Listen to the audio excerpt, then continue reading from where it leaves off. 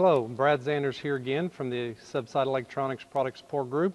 What I want to talk to you for a few minutes about is how we initialize a job. If we want to store jobs in or pipe information so we can print out an as-built of the job or the bore inside of any TKD or TKQ tracker, we can store pipe information here, or inside of any TD or TDR, you can also store pipe information. So the process I'm going to show you here over the next few minutes is the same whether you're on TKD, TKQ, or one of our TD displays. So the first thing you have to do is obviously just go into the menu. You're going to scroll down to Logging. Select that. Now, logging mode, and I'll talk about all these different line items here, but let's talk about logging mode first. There's two different ways you can store pipe in a tracker or display. There's either what we call the manual mode or the auto log. Obviously, if it's in disabled, you have no capability of logging pipe information. Let's talk about manual mode first, because that's what we recommend most people start out in. Manually means it's not going to store a pipe until you tell it to store a pipe, and I'll show you that process. The auto log feature is actually where when you push the store button, or each time you send a depth from the tracker back to the remote display, it's going to automatically store a pipe. So there has to be a little bit of extra communication involved there between the person running the tracker and the operator on the drill. So let's go ahead first of all and select manual. So the next thing you need to do is make sure you have a new log opened up.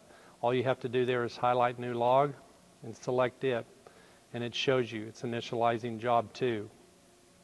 Now let's talk a little bit about some of these other screens, and then I'll show you the process of saving a pipe. Next is Log Manager. Log Manager is simply where once you've opened up a job, we just created job 2. There's job 1 as another job. That's where these files live if you needed to go back in and view them at any time, or you're going to download any of the jobs. TMS Plus is simply if you were going to convert any of your files that you have in here or your stored jobs to a .750 file for use with our TMS Plus bore mapping software. Most users today with TK products are using our TSR or TSR mobile software. The next thing is obviously just delete all logs.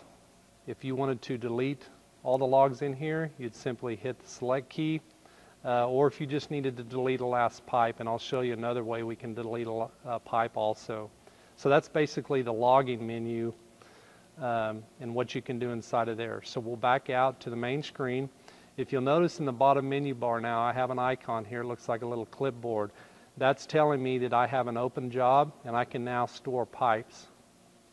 So once you've pinpointed the beacon front to back, side to side, you're ready to store a pipe.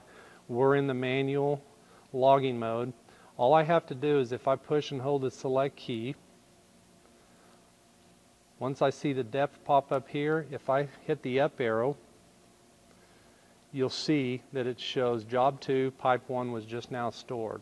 So again, to store pipe manually, you have to have a job initialized, and then you have to have your pipe pinpointed. You're going to push the select key till you see the black rectangle come up around the depth, and then you're going to quickly hit the up arrow. So you see job 2, pipe 2 has now been stored.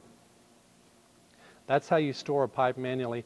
Let me show you how you would delete a pipe if you needed to, and it's kind of a quick process. Remember, the other way you can delete a pipe is if you go into the menu, the logging menu, then delete last pipe. If I were to store a pipe here, and I stored it, and I immediately hit the down arrow, it'll show that pipe 3 was just deleted. So most of the time, you're probably going to be going back into the menu to delete a pipe. So let's go into the menu, go to logging, go to logging mode. I'm going to go to auto log this time. Back out to the main walkover screen. Notice I still have my icon there. What I'm going to do now is the process is the same. except I don't have to hit the up arrow this time. Whenever I push and hold the select key to capture a depth, when the black rectangle pops up, notice it says job 2 pipe 3. Whenever you see the black rectangle pop up around the depth, it automatically stores the pipe. So that's what I was talking about a little earlier. You have to have a little bit of communication between the operator and whoever's running the tracker, because if the operator wants to know the depth of the tool head at the time, you're probably going to be just pinpointing the beacon and getting your auto depth pop up and then radioing it back to him, because every time you hit the depth key and the black rectangle pops up, it's going to auto log that pipe. So you have to remember that. That's essentially it on how you store pipes, how you initialize a new job. Common call we get a lot. Okay, hopefully you found that video beneficial. If you have any more further questions, I'd encourage you to contact your local dealer. They can assist you as well. You're welcome to always contact Subsite Electronics Product Support Group, and we'd be more than happy to help you. Also, don't forget about checking out other videos on the Subsite Electronics YouTube page.